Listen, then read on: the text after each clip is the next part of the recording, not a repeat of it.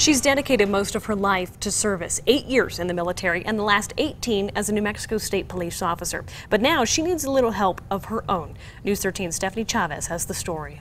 For nearly 2 decades, Bobby Jean Terrazas has buttoned up her state police uniform, laced up her boots, and headed out into her community with one goal in mind. Helping people, honestly. 2 years ago, her son was born. HIJKLMNOP.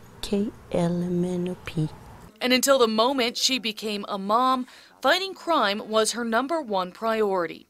It's been my whole life, up until my son. Now, this woman who has dedicated her life to serving our nation and now her community is fighting a battle for her life.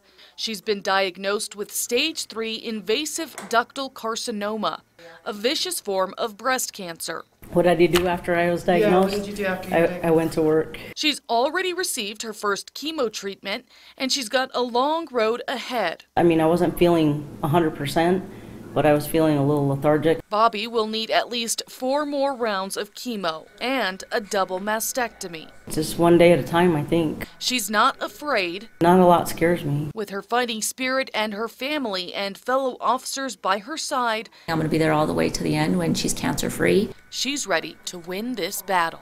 Stephanie Chavez, KRQE News 13.